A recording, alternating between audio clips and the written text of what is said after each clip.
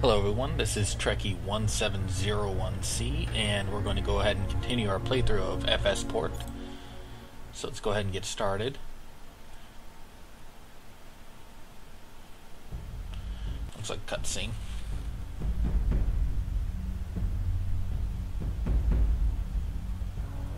Ours was a proud people, and always the strongest. For thousands of years, our empire expanded. For so long, we could imagine ourselves alone in the universe.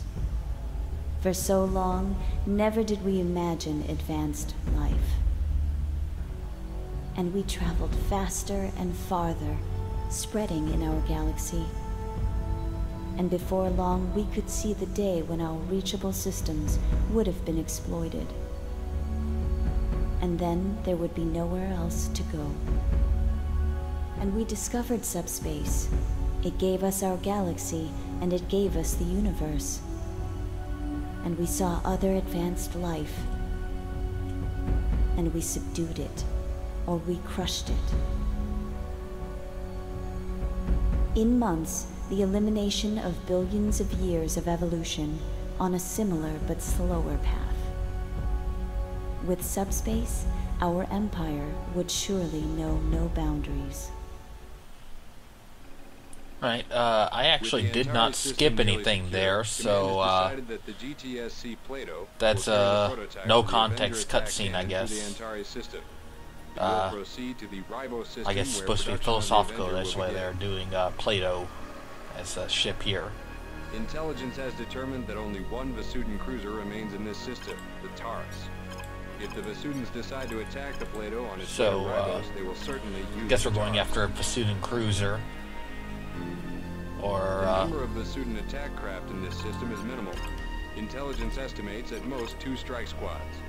If something should go wrong, let's see. The Plato Oh no, this is an escort mission. We're escorting the Plato. To make the subspace jump to Ribos.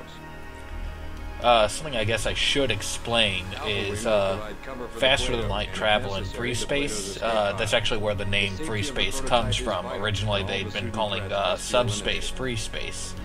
And it's kind of similar to Star Trek. Subspace is a different little strata of space that you can travel faster through. Kind of like the Nether in Minecraft. And it's accessed through nodes. Now, if you're in a star system, you can do what's called an intra-system jump, and that allows you to jump anywhere in the system, and it requires a gravity well in order to do it. I'm going to switch out for the Valkyrie here and see the other weapons, but getting back onto the jump nodes. If you want to go between star systems, you have to get to a different node, which is what this is ahead of us. It's just marked with a wireframe as if it was just on the HUD. And you have to go there and activate an inter-system jump drive, which is very expensive, and usually only large ships have it.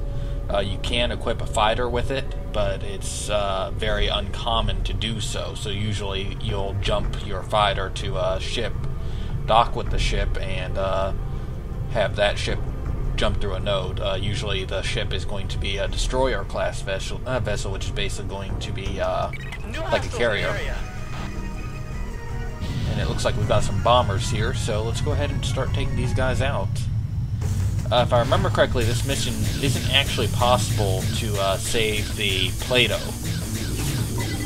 So, I mean, it's impossible to fail because that escape pod they mentioned in the briefing, you know, it's invulnerable. You can basically just sit back and watch this mission, but that's boring. So let's go ahead and blow everything up.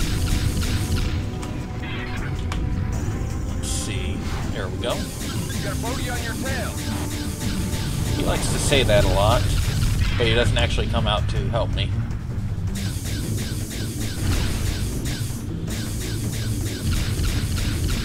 So let's take this last fighter out.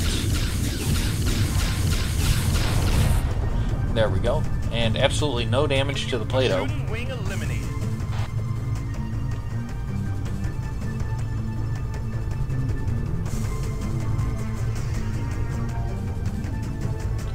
see, we've got about 6 kilometers to the jump node, about 6.5. Distances are labeled in meters, so you can kind of get an idea for that.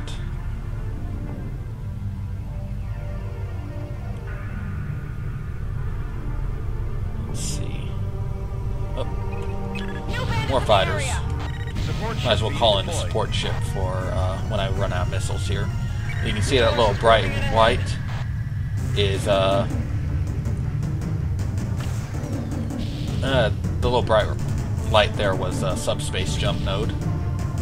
But let's see what happens here. Reading 4 unknown class fighters in the area.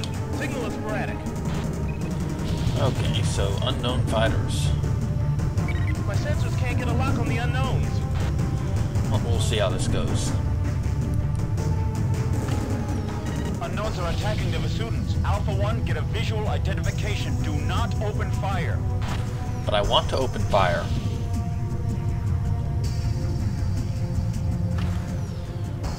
Let's see, what is that? Visual That's a confirmed. Vesudan bomber. We'll want to see these sensor logs. Some debris there, which...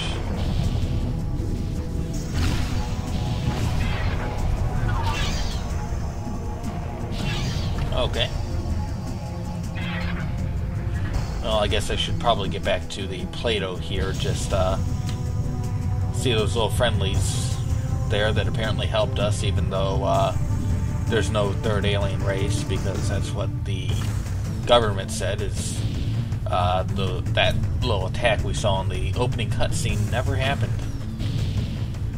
So remember, what you saw here today did not happen. Nothing happened. We totally took out that cruiser and those fighters ourselves, because that cruiser is probably going to get ripped apart here in a second.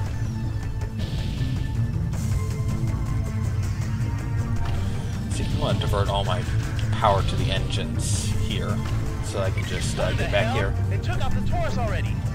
Yep, like I said, they were going to take out that cruiser.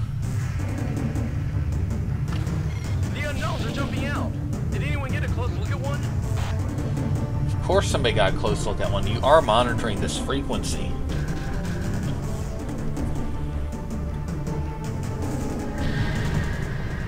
And there's more jumps coming in. More unknowns appearing. They're going for the Plato. So let's go ahead and shoot these guys down. We can't lock onto them, and you'll notice they have shields. And you'll notice that I don't have shields. So they've got a little bit of an unfair advantage here. So let's go ahead and take them out. And like I said, I have played this game before. I know what these are, but I'm not going to spoil it yet, because you know, that would ruin the fun. So let's see if we can just take this guy out really quick. Missiles are going to be dumbfire because they can't actually lock on, but you know, I might be able to do something. You can see the Taurus is, I mean the Plato is using a little pop gun there to take out the fighter, but it's not really doing any damage.